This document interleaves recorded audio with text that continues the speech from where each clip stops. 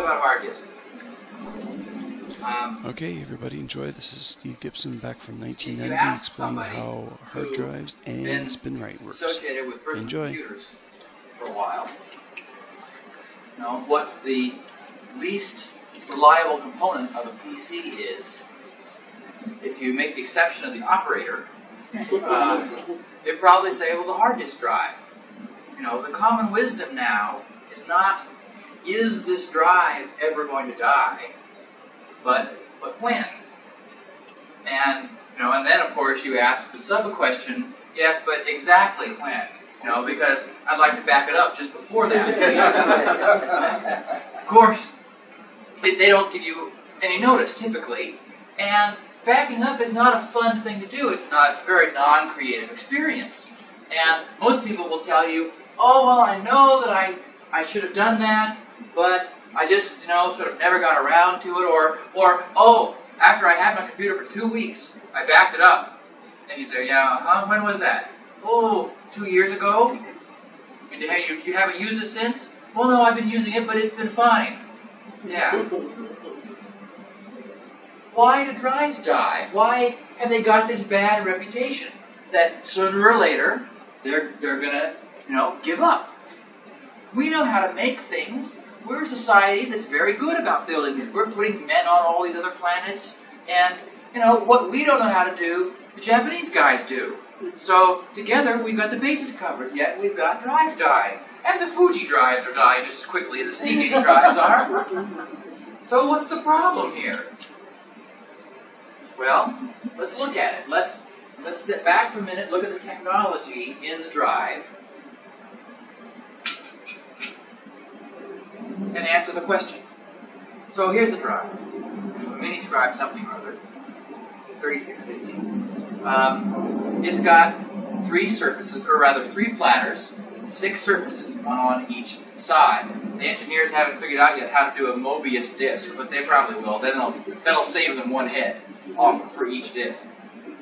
So in this case, we've got 3 platters and 6 surfaces, and 1 head for each surface. This is a so-called head tower, where the heads are all mounted, and, you know, each little heads are sitting on one of the surfaces.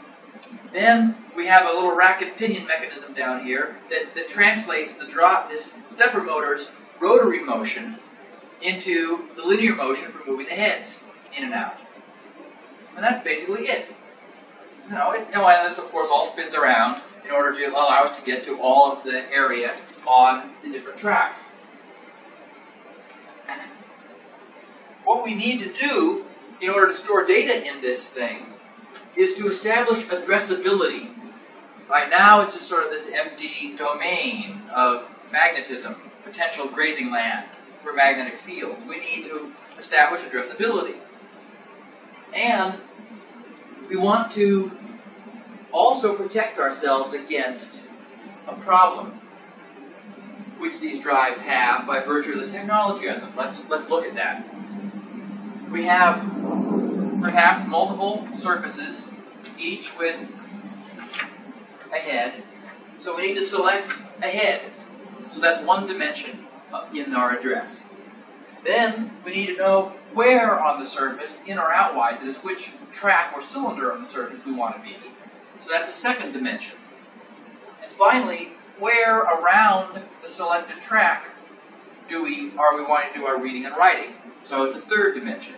You know, so we sort of have a 3D coordinate system, which is not surprising because we live in a 3D coordinate system, and the drive occupies a volume of space. So we need to talk to specific areas of it. So we have 3D.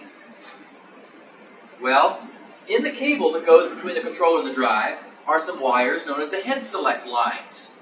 And taken in combination, they determine which of these surfaces is the active one at any given moment. It would be a problem, though, if the controller said, I want to be on surface number 4, and sent that signal through the cable, through a couple of these head select lines. If there was a break in the cable, or a bad connection at one end, or some goo on the connector that kept it from mating correctly, we wouldn't want the drive to hear head 4 as head 2, because then it would be working on the wrong surface. So we need some way of knowing that we really did get the surface over here that we asked for over on the controller side. Also, that's reliability in that first dimension.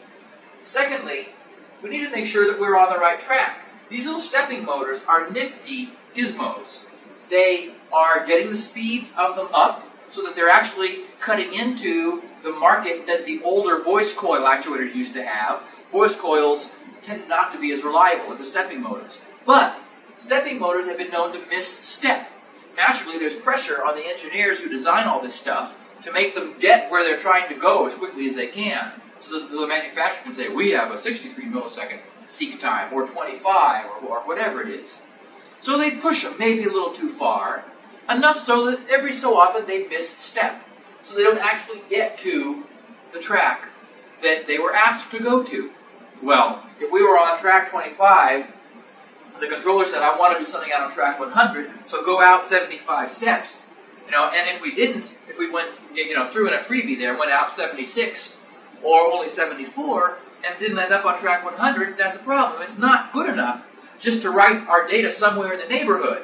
We really need it to be on the right track. So we need a scheme for allowing us to address the data in the drive that prevents these kinds of confusions. Also, we need to chop our tracks up into smaller pieces. A track formatted with the least dense technology, called modified frequency modulation, has about 80,000 bits around its circumference. That's about 10,000 bytes. Well, that's a lot of bytes to just allocate in one lump. If we had a little 40-byte config.sys file that said buffers equals 20, files equals 20, and we could only allocate with the granularity of one track, well, it would take up 10K of the disk just for that little 40-byte file. So we chopped the tracks of the drive up into pieces. In fact, these pieces, it's nice, are all 512 bytes. It's nice because it turns out that's a galactic standard. Aliens have chosen 512 bytes also for their packet size. They don't have all this mechanical. They got those neat little cube things that are all solid and they work with laser beams and things. But they use 512-byte molecular string DNA polymer manipulation. So, still, that means that they'll have an easier time getting to IBM compatibility. So, where was I? So we need to label these sectors uniquely and give us some prevention against any kinds of problems. So that's where low-level formatting comes in. Low-level formatting establishes addressability on the drive. Basically, we go to every single track, on every surface, on every cylinder and everything, and lay down little signposts.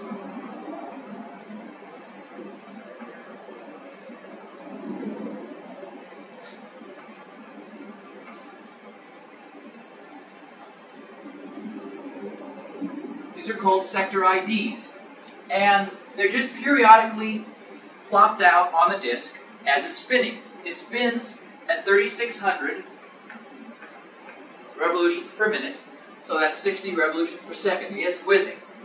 And so the controller, in low-level formatting, just blasts these out of the head every so often. And that spaces them evenly around the track. Then it goes to the next head, blasts those out, the next head blasts those, the next head, and so forth, until it's done all of them on that cylinder of tracks, then moves to the next one.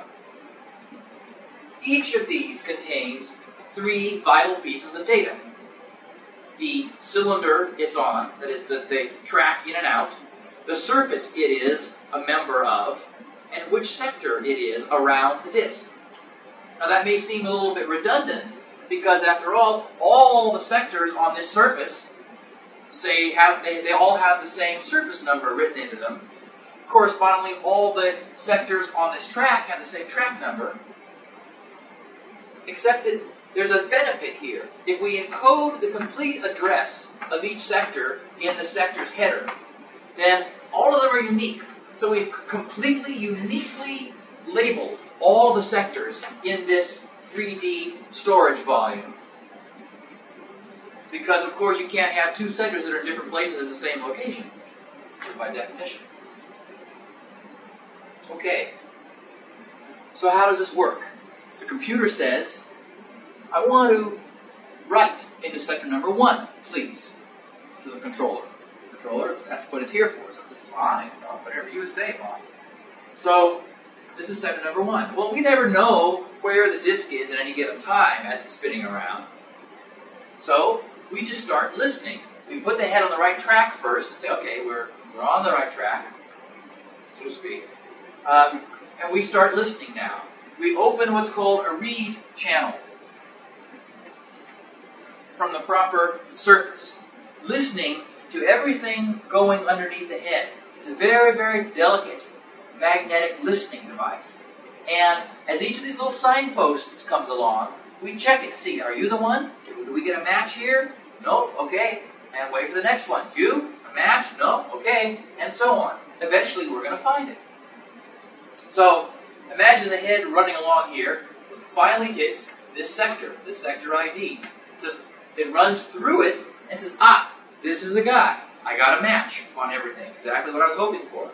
In a little moment called the rite switching interval, right afterwards, we turn the juice on to the head. We switch it from a read mode head, where it's a delicate magnetic listening device, into a big magnetic plow, where we pour juice in it, and it goes, leaving ones and zeros behind in its wake.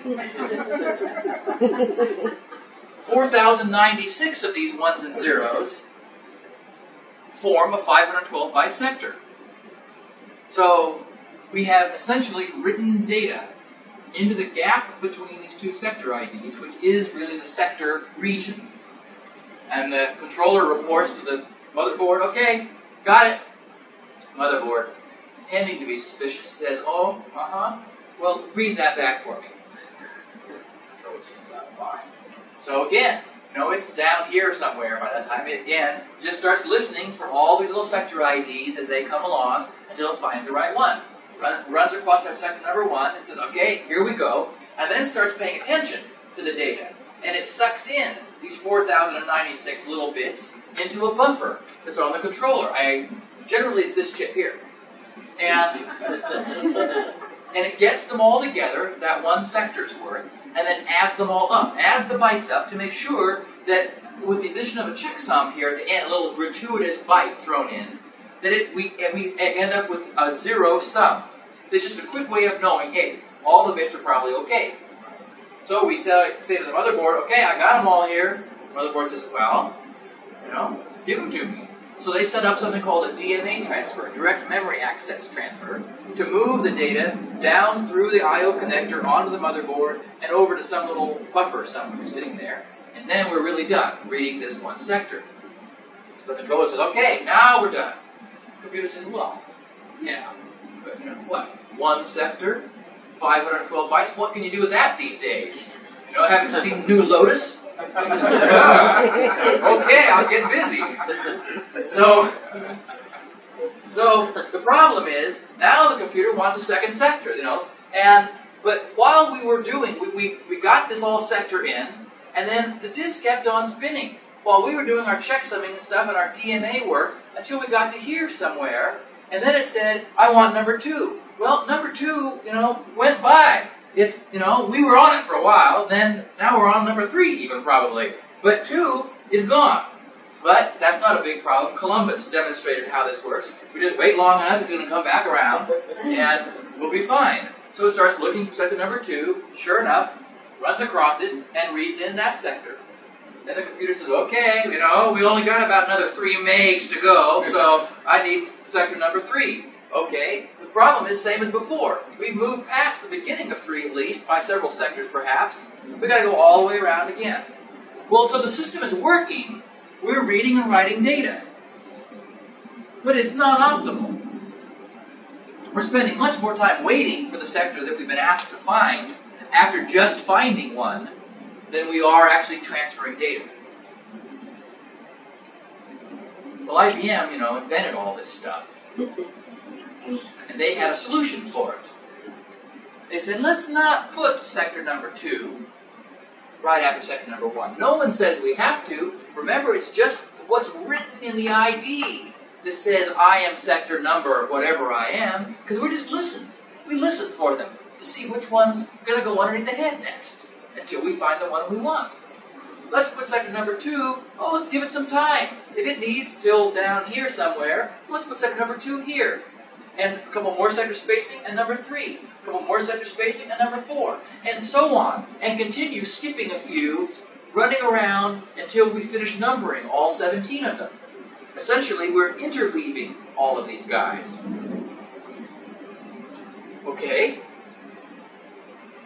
Now, the computer says, let's try this again. See what you can do. So last time, we were only getting 1 sector per revolution. Every time it asked for it, the one we wanted just went by. So 17 sectors meant 17 revs. Now it's worse. In fact, if you have a higher density drive, this MFM, remember, gives us 17 sectors. We have RLL encoding, stands for run length limited encoding.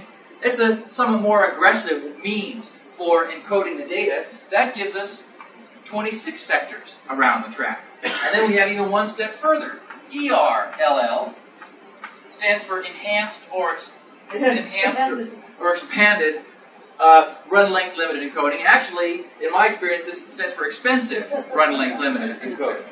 But so, it can get bad if your interleave is wrong as you crank up the number of sectors that you got on track. Okay. So now the computer says, I want to go again. Sector number 1, please. So an average about half a revolution, and we find sector number 1. And suck in the data during sector number 1, and then do the checksumming, set up a DMA transfer, move it down to the motherboard, get everything finished, and we say we're done. The computer says, okay, I want number 2. Perfect. Here's number 2 in front of us and heading towards us. It's the next one we're going to encounter. So we read through number 2. And then, after being done, do our checksumming, use the DMA transfer, move it down to the motherboard, the computer says, I want number 3. We go, again, perfect. So, in comes number 3. Well, this is a much improved situation. We're now reading almost all the time, and in fact, we're reading every 3rd sector each time around. So clearly, in 3 revolutions, we've read them all. Much, much better. Well, IBM was creating the PCXT. They knew about interleaving, but being IBM, they really didn't have a clue what the right number was. But, they didn't worry about it too much. They figured, hey, we're IBM. We don't have to be right. We just sort of have to be here. People are going to buy this stuff anyway. And they did know one thing that was critical. They knew that it was better to have the sector that was next in line, that was going to be asked for, out in front of you and heading in your direction, than to already be standing on it, or to have it just having passed by and leaving. Well, that suited them fine, because conservatism is their nature. And, they said, well, how about 6? 6 sounds good. That's certainly going to be out there in front of us, no matter how slow we make this XT. So, that'll give us lots of time. So, in fact, that's what we got. They shipped the IBM PCXT blue one with a hard disk interleave that's 6:1. So it took 6 revolutions to read 1 track of data. Okay. Then along came clones. And hard disk controller maker to the clones was Western Digital, who said, let's make some controllers here, because these IBM PCs, or compatibles, are going to be hot sellers. So they made a family of controllers, the 1002-WX1s and that whole lineage. They said, we want to compete with these big blue guys, and we're in California, so we're expected to be kind of, faster and crazier. Let's set our interleave to 3:1. That's much better. In fact, it's twice better. IBM is interleaved at 6:1. 6 revolutions to read 1 track of data. We, Western Digital, will have our disk controllers default their interleaves at 3:1. So we can read the same data on the same track as IBM in half the time, meaning that our throughput is twice as fast. So that was pretty great. Well, then I came along. And I had been writing a column for InfoWorld for about 6 months at that time. That was about 2.5 years ago. It's been about 3 years. I've been writing the Tech Talk column every week for InfoWorld. And I wanted to address the issue of performance. Hard disk performance, but a different dimension of it than had been spoken of before. Everyone knew about average seek times. You open up your mass mail catalog or your mail order outfit, and they show you, the 80 millisecond worm drive, at the low end, or this 17 millisecond screamer at the high end. You know when you have one of these slow ones, because you can kind of hear it arrive at the right track. And you know when you have a fast one, because your bank account is empty. And then there's everything in between. So people knew what their average seek times were. That was no mystery. But for me, I wanted to know, hey, once we get to where we've gotten over with whatever the seek time is, once we get there, how long do we have to stay before we can leave? I always find myself asking that when we're going to visit my mother-in-law. How quickly can we get this over with and get this data transferred and get on to the next track? So that was really the question that had not been addressed. There was a utility out there called Core Test that everyone sort of knew of. It was in the public domain, Core Test. And it has been around since the dawn of man. It was originally named the Rock Test. And cavemen used it to see how round their rocks were. And they upgraded it finally at, I think, Rev 9.7. They made it IBM compatible. And they renamed it the Core Test and then put it back down to Rev 1. Well, you could run it, and it would, tell you something. It would say, you have 47,926 bytes per second throughput. And was that good news? I don't know. The only thing you could do, I guess comparatively, you could have all your friends run it, and if theirs was bigger than yours, then you weren't so happy.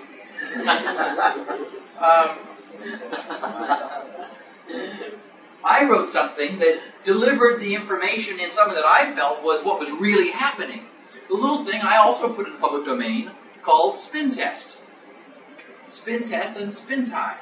Two little 183 byte thing.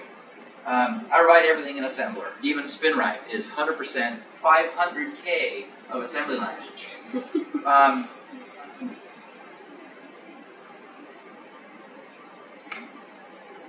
So I took Spin Test and stuck it into my PC XT from the Blue People.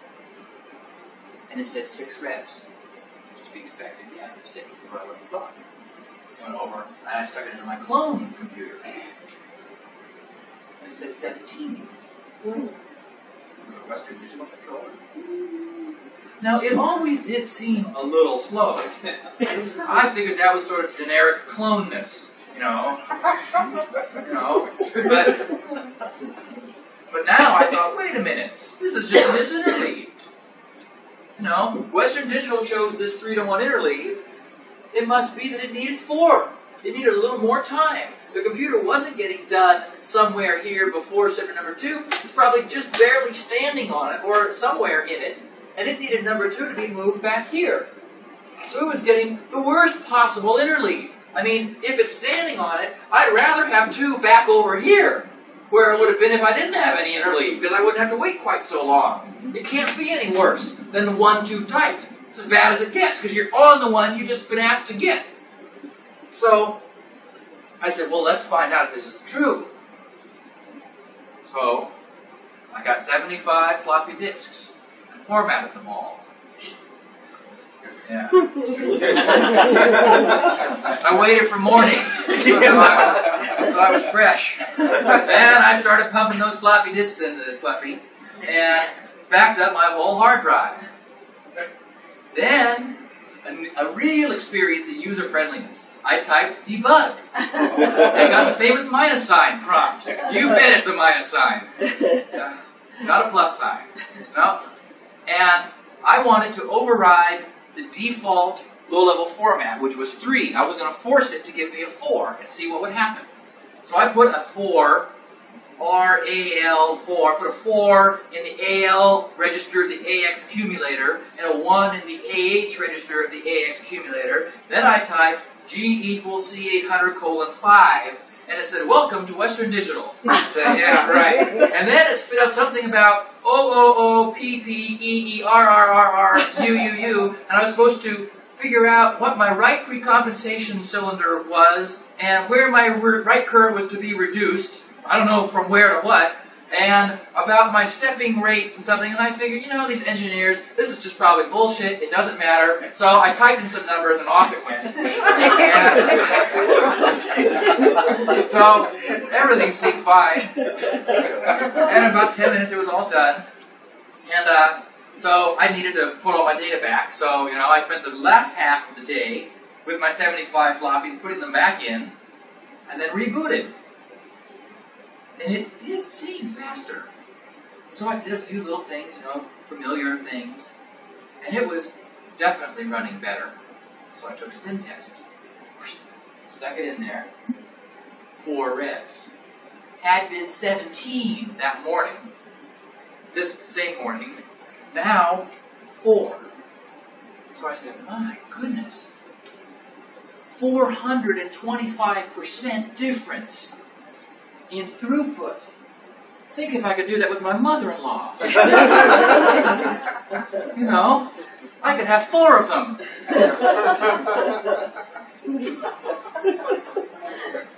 So I thought, how widespread is this disaster? You know, how many systems at WD do this? So I had since published my column and put the program out into the public domain. And I was getting letters back. Steve, it's 17. Steve, mine's 17. Steve, it's 17. I went out on the road with my own disk. This is before you had, you know, fear of viruses and things. And stuck it into all the computers I could find without fear. And so to speak. And I tell you, Epson was at 17, and K-Pro was at 17, and Leading Edge was at 17. They were all at 17 revs. They were all wrong. I think Compact might have been at 6, which figured, you know, they were sort of beginning to follow IBM's conservative approach. So I thought, my goodness, you know, if I could come up with a way of non-destructively low-level reformatting a drive, I could probably drive any kind of car I want.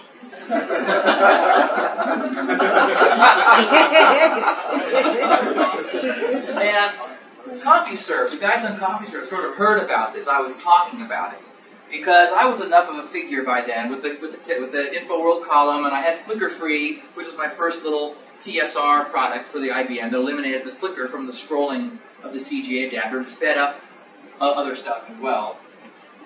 And I had done light pen stuff back in the Apple II days, a high-resolution light pen for the Apple II, so they kind of knew me. And they said, Gibson is talking about doing a non-destructive low-level format. You know, what has he been smoking out there in California? You know, you can't...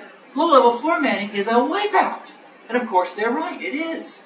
I mean, the worst thing that can happen to your computer is that it catches a software virus somehow, and then you innocently do something to piss off that virus, and it sticks it to you in your low-level format.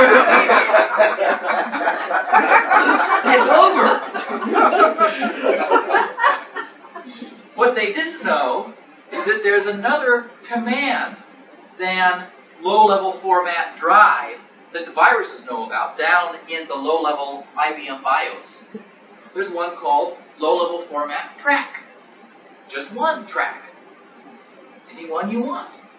IBM probably put it in there because they thought, you know, maybe someone would come along and write some software that would fix a blown track. No one ever did, as far as I know. But I thought, hey, I can use this. I'll start with the first track. I'll read all the data off of it. Low-level reformat it at the right interleave. After figuring out what that right interleave is, I put the data back and go to the next one. I thought, how hard can this be? You know, a couple late nights, a long weekend. Well, a year later, I was wrapping up because it turned out there was a lot more to it. But more importantly, that I could do a lot more good. Peter Norton, was the first person to figure out that when you deleted a file, it really wasn't gone. And then if you asked for it back before waiting too long, you undeleted it, you could have it back. As a consequence of that little discovery, I guarantee you Peter is now driving any kind of car he wants. And in whatever town he owns. And actually, we did lunch a couple months ago because he wanted to acquire this. And he said, Steve, when you came out with this, I thought you were just going to crash and burn. You were going to just nuke yourself on the spot. He said, but then the reviews started happening. People were talking about it. He said, so we went out and got a copy. I said, I bet you did, Peter. What's in here? And he said, you put a ton of technology in there to make it safe and to really create some value. He said, you want to sell it? I said, no, thank you. I want to do more good things instead. Well, I figured, I've got the data off the track. I've just low-level formatted the track. Is this a safe place to put the data back? Why not find out? Because there's this whole aura of defects on drives. It's not good news, but they have them. The manufacturers can't be very happy about it, but they print a little list of defects. Miniscribe has a small list, so you get used to sort of a scroll.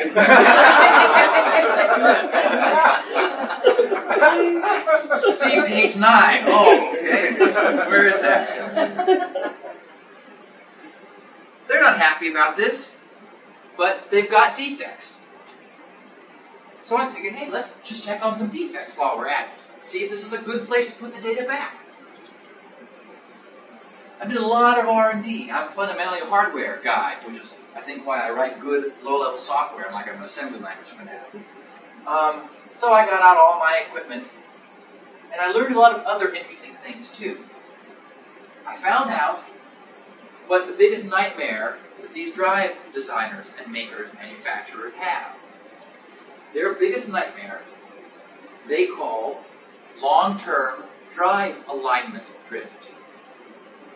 Long-term drive alignment drift. Look at this. It's all made out of metal. It's got yellow metal, silver metal. It's got real nice, sort of expensively chrome kind of metal. It's got some tastefully matte finish metal, and yellow and silver and all kinds. It's all screwed together with screws, little screws down here in the motor and everything. And these get very hot when you run them. When you put your hand on the drive after a couple hours, whoa, baby. This is where your 220 watts goes in your power supply. It goes to heating this puppy up. They make, good irons. Actually, those Seagate ST225s with those nice little rounded edges, oh boy, they won't catch on your pockets and things. That makes a great iron. Or a doorstop. Yeah. So it's all made out of metal. Well, what does metal do when you heat it up? It expands. And in fact, different metals expand at different rates. There's something called the coefficient of thermal expansion, which describes the rate at which metal expands as it gets hot. So here we have this thing made out of all kinds of different metals. We don't have, the alien technology yet to just make it one humongous lump. So it's complicated. It's all screwed together. Okay, now imagine I'm a screw. These are my threads, and I'm this screw, the one that's responsible for holding down this corner of the motor, keeping it in place. Now, you've perhaps never spent any time contemplating the life of a screw. It's a very simple life. No, a good screw just really calm down there. Just wants to be the very best screw possible. That's its whole purpose. It's a simple request. I know. During manufacture, it got very well screwed. And it's going to try to, by definition, to hold everything in place. Yet, it's made of a different metal than this base plate that it got screwed down into, and yet a different metal than this massive, black, intimidating kind of motor which it's been told that it has to hold absolutely motionless. The motor is made of iron, the screw is made out of steel, it's in an aluminum base plate. All of these things are doing their own thing as you heat this up, and we've already seen it gets very hot in there. So, it heats up, the screw expands, the hole expands, the screw is in. This motor is tugging on it because it wants to expand at a different rate. The three other screws here are all trying to do their own job of being good screws and hold that motor absolutely motionless. Well, it's amazing to me that it works both hot and cold. And in fact, many people who specialize in recovering data from drives do so by deliberately changing the temperature of the drive, because it's known to have an effect. The point is, the alignment is not even constant from morning until night. Now, the end of the day happens. The computer gets turned off, begins cooling off again. Our little screw is getting pinched. The motor is shrinking. It is shrinking. The hole it's in is shrinking. All these little threads that have been trying to hold on for dear life all day are, getting scrunched back down. Is this in exactly the same place, exactly as it was in the morning? No. It can't be. We got molecules, after all, and they're kind of grainy down on that level. It's amazing to me that it works the second day after one of these thermal expansion contraction things. The fact is, it doesn't work after a couple years. It begins failing. This is a mechanical device. Wear and tear. It's got a little rack and pinion system down here with gears that are wearing and rubbing on each other over time. So the alignment is going to drift. Long-term drive alignment drift. And of course you've got gravity. Gravity is a bias. It's a force. So amid all this expanding and contracting and all these little screws trying to hold themselves exactly where they are, there's a siren call of gravity. Hello, come over here. Kind of pulling at everything. And these little screws are saying, okay, I'm trying. And they're going to succeed to some degree, to varying degrees. Varying from drive to drive. Long-term drive alignment drift. So let's say, for the sake of argument, that our tracks are drifting inwards.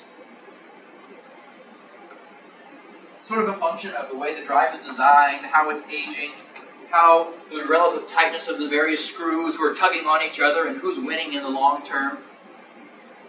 But what does that mean? We saw that we've got defects. So there are defects wandering around in here, in various places along the surface. Clearly, drifting alignment affects defects. Because defects are on the surface. They're surface defects. They are of the surface. And they're not moving. But the tracks are moving relative to the defects. Because after all, the thing that determines where a track is, there's no grooves in this surface. It's a smooth, uniform surface. What determines where the tracks are is where the stepper motor ends up with all of its mechanical connections holding the head. That's the track. And if over time this is aging and altering its alignment just subtly, then the head is going to be in a slightly different position on track 100 than it was when it was made. So if a defect was right there, but the track has drifted away, the defect has floated, essentially. So that, for example, this defect is in between tracks. The manufacturer didn't find it. But a year later, this track has drifted inwards and is now smack dab in the middle of that defect. So we have a new defect. This one was found, but because all the tracks are migrating as a whole, that track has correspondingly drifted inward, out of danger. No more defect there. Fact is, defects are not a static phenomenon of a hard disk. They are inherently dynamic in nature. Now, Miniscribe has this little chart that says as shipped defect criteria. I always thought that was interesting. As shipped defect criteria. One good UPS man can triple the length of this list. But I don't think that's what they're referring to. I think they paid some attorney $20,000 or on retainer to say, you're telling me that the alignment is changing on these drives? Well, yes, sir. Well, what does that do to the defects? Oh, well, they changed too. And we better not say defect criteria. We better say as shipped defect criteria. Oh, you're worth your money, aren't you, Mr. Attorney? Oh, that's why I came. They know this is going to change. It doesn't help their sales any if they advertise it, so they don't talk about it much. Besides, they got our money and cashed our check. You know, and this is probably good for a year or two, 6 months. If you have a Seagate, you measure it in weeks. I'm just kidding about Seagate, of course. They're just the biggest. What about our data, though? That's why we're here, is our data, not defects. Well, something interesting happens with the data.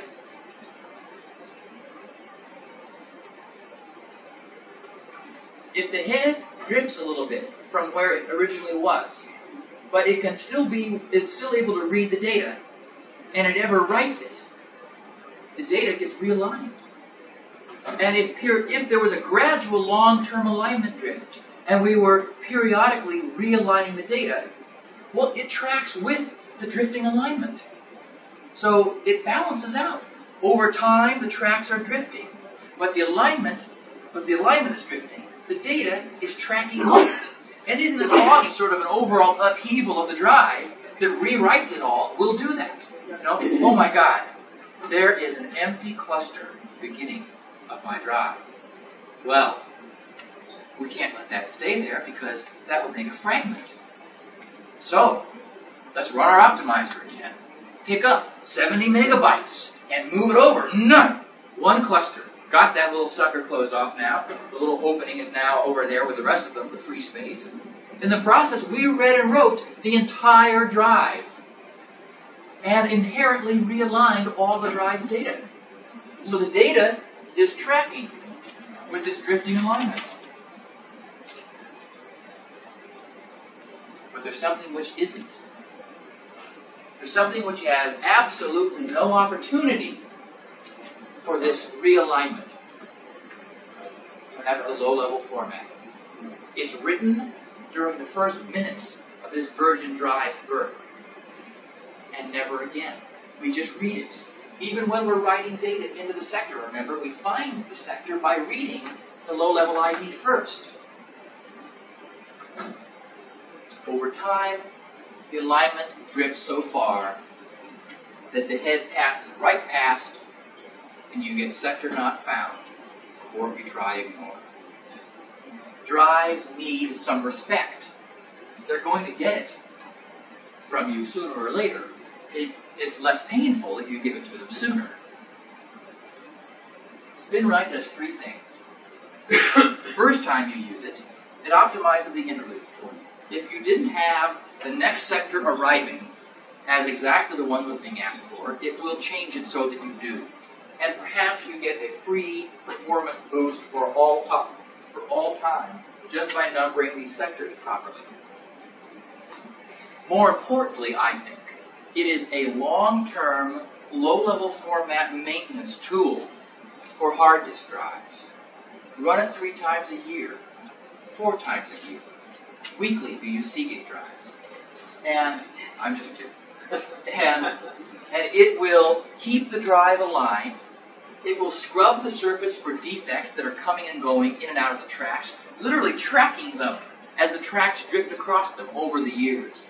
There's no reason our drives have to be unreliable. This is why they are dying over time. Spinrite has proven effective over and over and over in keeping drives alive. It's simple to use, simple to sell. It won't ask your customers about cylinders and heads and sectors. You can't make it ask you those things. You just run it, and it works. Thanks very much.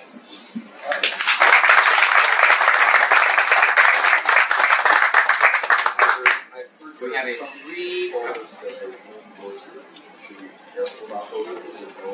It knows.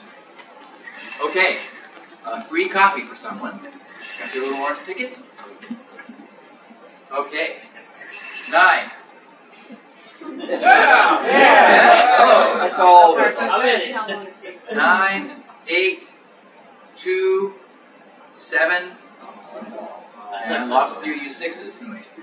0, 1. Here. Hey! Got it.